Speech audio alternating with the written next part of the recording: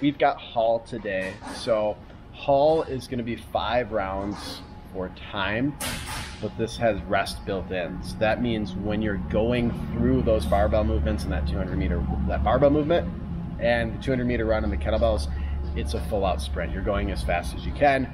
The weight is heavier. If you can touch and go, I encourage you to touch and go, but you can still approach this as singles. So it's 5 rounds, 3 cleans at 225, 155, or a heavy weight, 200-meter run, and then 20 snatches with a kettlebell, 10 left, 10 right. So on this one, I would encourage you to mark your time on each round so you can see your splits progress.